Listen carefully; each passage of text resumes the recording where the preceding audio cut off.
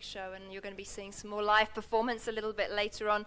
I mean, we talked a little bit about the album and how there was quite a lot more. There was a lot of emotion on there.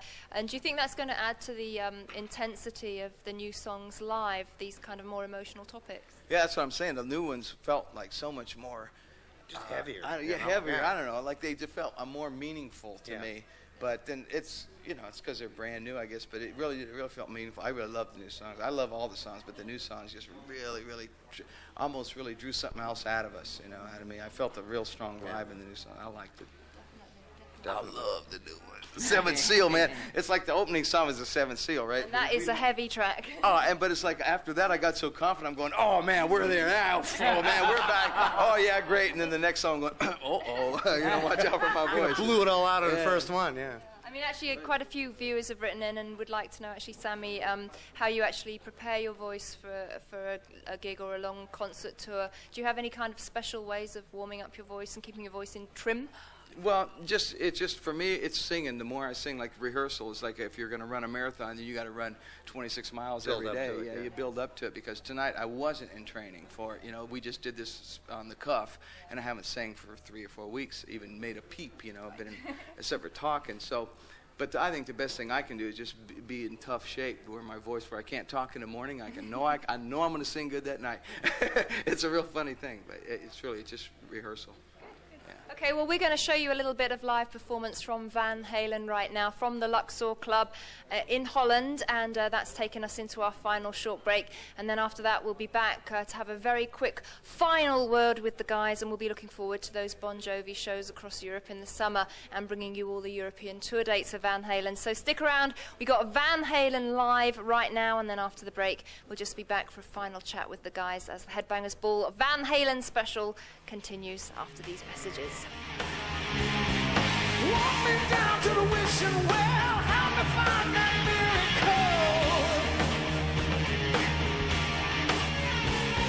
Splash that holy water on me, down my face till I feel. Oh yeah.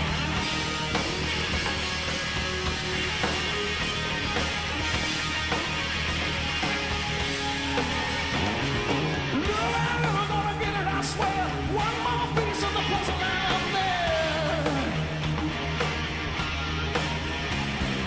Gotta get on, I gotta get that done. Never had no one. Now come on, take me down, down, down, down. I'm in a cold. Lord, don't let me drown, drown, drown, drown. Mother, son.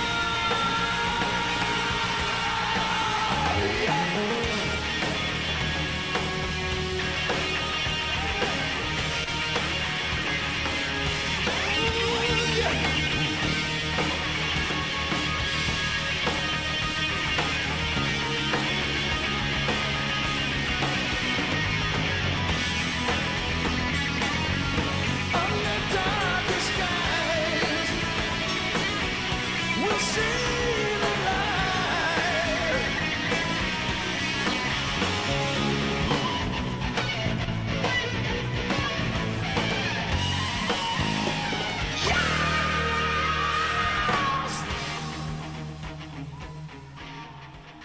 To the final part of this Van Halen special edition of Headbangers Ball. It's been our pleasure to have the band on the show, the whole entire program, and we're just winding up now backstage at the Luxor in Holland. And as you know, the guys have just played a show and that went out live on the radio as well.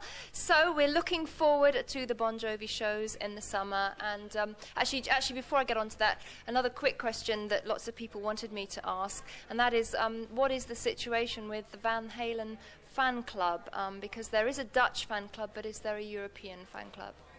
No, actually, we never really had a fan club. A couple of guys got together and decided to make a few bucks on a living off of it, and we figured, no, that's true. And we figured, why not? You know, it's actually bootlegging what they're doing, but it's okay.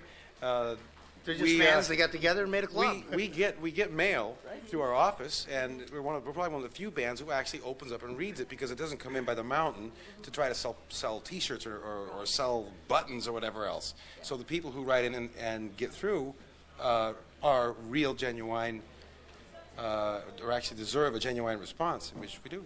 And you seem to have a fantastic relationship with your fans as well at the show tonight. It was just a really, really great atmosphere. Hey, I got a bunch of new clothes. Same old story. I got 5 or 6 new shirts, that you'll see on tour, and I'll exchange those after the next show. But the thing about a fan club is, like, if we were in charge of it, then it's a business, and then it's like you're trying to sell the fans something else. It's like let them do it themselves if they want to do it, and we just kind of stay separate from it. It's like I don't know, it's like a business, you know what I mean? It's like we go and play for our fans, we make records for our fans, and that's all we really want to present to them, something we're in control of, and we don't want another business guide, I mean, next thing you know, we'll be sitting around in an office all day.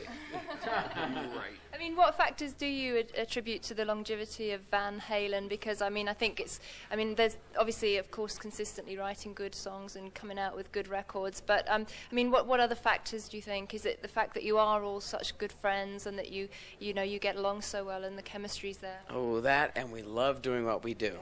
That's it. That's it. He's had enough. We gotta take. No mas. No mas. Go home, Mike. Go home before you blow it. No. I think that says it all, really, doesn't it? Usually we can't tell. We don't know anything. We don't know why anything. Just keep on doing it, and honestly or something. I don't know. You have an answer, Ed? Ed's usually good with one-liners. No, we just have a gas doing it. I think we mean what we do. Mike's But I think you're right. No. It's really the music that takes priority. It's good, Mike. No, it's I think when you have the right music, that everything else just kind of falls around it. Because bottom line is, if you make a lousy record, you could be all the buddies you want. That's right. Yeah. Then what? But No, then you start a fan club. I'm sorry, we're a little bit Punch drunk. noise drunk, so we're not trying to be smart asses, but.